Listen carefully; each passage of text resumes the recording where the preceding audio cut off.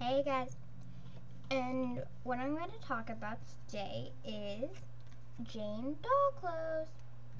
Jane Doll Clothes, she's my neighbor and she makes and sells American Girl doll clothes and Bitty Baby, by the way.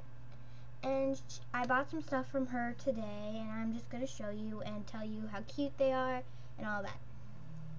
Okay, so first we got this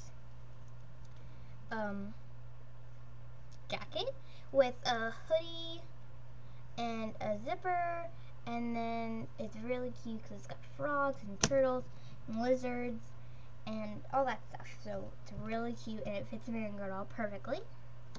We also got a cute little hat, it's a fuzzy hat, and she makes bathing suits, hats, jackets, sports, all different kinds of things, dresses. So then we got 2 bathing suits. She has all different kinds of patterns, but we just got this one, and this is a one piece, like full. And then this one, which is a one piece. She also does shoes and socks, so we got we got shoes. They're really cute.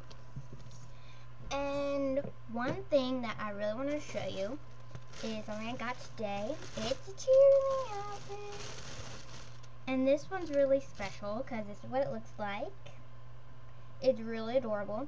And it's customized. The J is for Jane. And I also picked these 3 colors that you see here. The blue, the white, and the pink. And you can, if you want a cheerleading outfit, you can pick the 3 colors, and this doesn't have to be a J. It can be anything you want. It could be the name of your dolls or something. It can be your favorite team symbol on there or something like that. Anything you want.